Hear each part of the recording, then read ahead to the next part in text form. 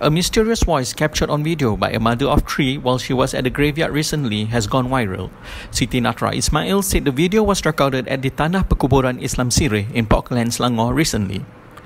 In the 14 seconds video, a mysterious voice could be heard in the background crying for help.